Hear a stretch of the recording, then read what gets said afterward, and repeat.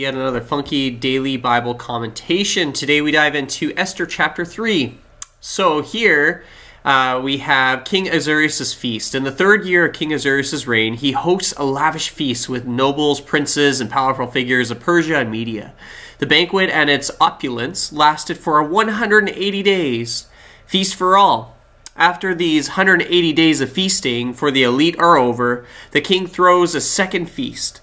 This one is for everyone present in Shushan Palace, both great and small. It's a grand celebration held for 7 days in the palace's garden courtyard, adorned with splendid hangings and lavish furnishings. And 3, the Vashti's feast for women. Concurrently, Queen Vashti arranges a feast for the women in the royal house.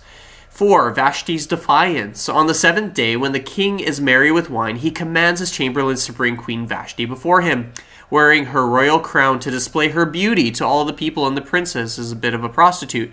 However, Queen Vashti refuses to obey the king's command. Her refusal infuriates the king, and he becomes very angry. Consultation with wise men. King Ahasuerus consults his wise men and princes to decide how to respond to Vashti's defiance. They fear that her actions will be precedent for disobedience among the women in the kingdom, which will lead to contempt and wrath towards their husbands. Number 6, advice from Macumen. Macumen is one of the king's princes. Suggests that Vashti's actions have not only wronged the king, but will also influence women throughout the empire. To prevent this, he advises the king to issue a decree that Vashti can never come before him again.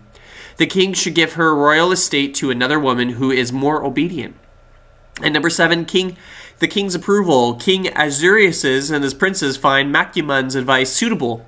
They decide to send out letters to all the king's providences, following their respective languages, to establish their decree. The decree proclaims that every man should rule his own house, maintain order and respect among wives toward their husbands.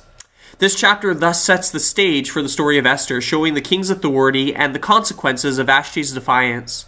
In the beginning of the series, the events leading to the selection of Esther as the new queen and the unfolding of the significant narrative in the book of Esther. So let us move into the reading of Esther in the Greek, chapter 3.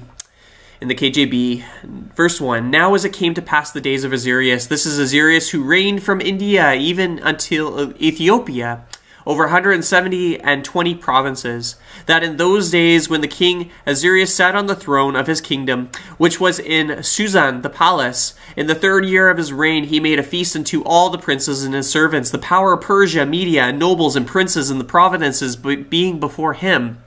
Verse 4, When he shewed the riches of the glorious kingdom and the honor of his excellent majesty many days, even 180 days.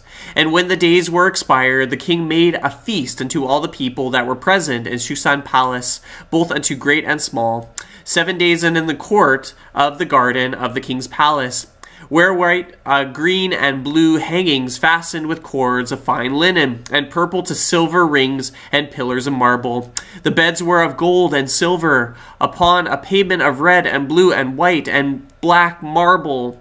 And they gave them drink in vessels of gold, the vessels being diverse from one another, and royal wine in abundance, according to the state of the king. And the drinking was according to the law. None did compel, for so the king had appointed to all the officers of his house, that they should do according to every man's pleasure. Also Vashti, the queen, made a feast for the women in the royal house, which belonged to King Ahasuerus. Verse 10, And on the 7th day, when the heart of the king was merry with wine, and commanded Mahuman, Bistha, Harbona, Bigtha, Agatha, Zethar, Carcas, and the 7 chamberlains that were served in the presence of Ahasuerus the king, to bring Vashti the queen before the king in the crown royal, to shew the people and his princes her beauty, for she was fair to look upon. But the queen Vashti refused to come to the king's commandment by his chamberlains. Therefore was the king very wroth, and his anger burned in him. Then the king sent to the wise men which knew the times, for so was the king's manner towards all in law and judgment. And next unto him Karshina, Shethar, Amatha, Tashish, Meres, Marsina, Mamakan, the 7 princes of Persia and Media, which saw the king's face, and which sat the first of the kingdom. What shall we do unto the Queen Vashti according to the law, because she has not performed the commandment of the king Ahasuerus of the chamberlains? Verse 16. And Memucan answered before the king and all the princes, Vashti, the queen hath not done wrong to the king only, but also to the princes and to all the people in the provinces, the king Ahasuerus. For the deed of the queen shall come abroad until all women, so that they shall despise their husbands in the eyes when they shall be reported. The king Ahasuerus commanded Vashti the queen to be brought before him, but she came not. Likewise shall ladies of Persia and Media say till this day unto all the king's princes, which have heard of the death of the queen, thus shall there arise too much contempt and wrath. If it pleases the king, if there are royal commandment before him, from him, and let it be written among the laws of the Persians and the Medes, that it may not be altered, that Vashti come no more before the king Ahasuerus, and let the king give her royal estate unto another that is better than she. And when the king's decree and shall be published throughout all the empire, for it is great. All the wives shall give to their husbands honor, both great and small. And the saying pleased to the king and the princes, and the king did according to the word of Memucan. Verse 22, for he sent letters into all king's provinces, and to every province according to the writing thereof, and to every people after their language, that every man should bear rule in his own house, and that it should be published according to the language of every people. Let us move into prayer. Heavenly Father, as we delve into the story of Ahasuerus and the intrigue of the king's court, we are reminded of the intricate ways. My apologies.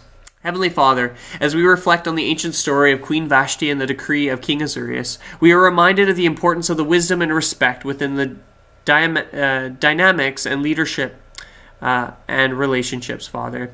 In these verses, we see how a feast led to a request, and the queen's refusal led to a decree that extended far beyond the palace walls. Lord Yeshua HaMashiach, we pray for the wisdom in our actions, especially in the moments with power and authority are at play. Help us to act with discernment and fairness, considering the consequences of the decisions of those around us. The decree of King Ahasuerus to replace Queen Vashti of her refusal is a reminder of the influence leaders have on their people. We pray for leaders in our world today, including Canada, United States, the world, Father, asking that they exercise their authority with justice and care, always considering the well-being of those that they lead, including China. We also pray for our relationships, Lord. May we all always respect and cherish one another and Israel, Lord, whether in our families and communities. Help us to build trust and understanding, valuing each person's unique qualities and contributions.